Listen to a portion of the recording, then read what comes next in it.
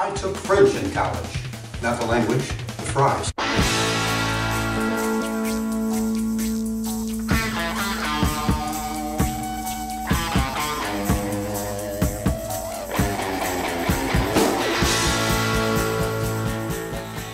Thanks for stopping by. My name's Steve Thomas, and I love fries and a good murder mystery.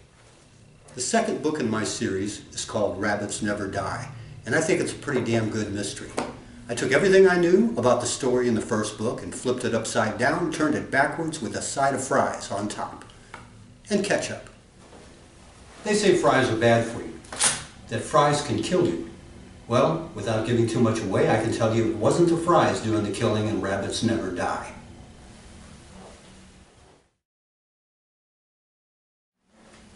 You know who has the best fries? McDonald's. But you got to get them right out of the fryer, fresh and hot. You let those babies sit for 10 minutes and they're toast. Toast is also good, especially wheat bread with grape jelly on them. But I digest. Let's get back to killing people. A great murder mystery is one where you never see it coming. But it has to be a character that's in the book, not one just thrown in at the last minute. That's some bullshit there. It has to be one of the characters, and it has to hit you like, what the hell? And it can't be fries. Red meat, fried foods, additives and preservatives, cigarettes, alcohol, razor blades, shoestrings, exercise, candles, the sun, chewing gum, television, cell phones, balloons, algebra, dating, motorcycles, diet soda, raw eggs, the internet, sidewalks, grizzly bears, plastic straws, the IRS, mowing the lawn, perfect strangers, peppermint, shopping, stress, country music, houseplants, frozen foods, and finally, the Menendez brothers. And that's just the partial list. Take any three of these things in combination, and you've got a hell of a plot for a murder mystery. But what about rabbits?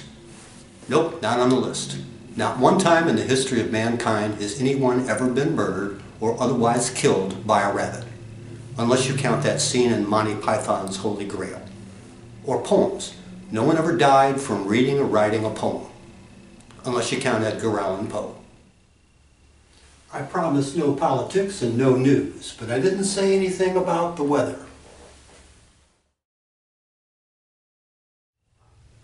Parts of the West Coast will experience lake bursts with gusts of water measuring between 25 and 50 gallons per square inch in less than 2 seconds, causing the YMCA to offer crash courses in swimming or holding your breath for long periods of time.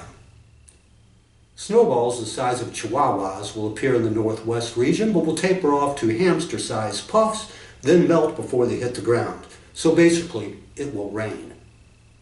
And parts of the East Coast will be hit by a giant turd sandwich, but no one will even notice. The Midwest is expected to experience absolutely no weather whatsoever today. However, a tornado did drop Dorothy's house back in Kansas this afternoon with her and Toto totally intact. The dog was peeing on her leg and mouthing, "There's no place like home. There's no place like home." And finally, rabbits will fall out of the sky at random areas at random times. But don't worry, none of the rabbits will be hurt, because as we all know, rabbits never die. This is Steve Thomas reporting live for the fake weather.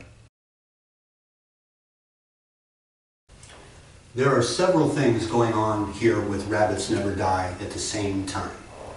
It's a mystery, a romance, a comedy, and a tragedy.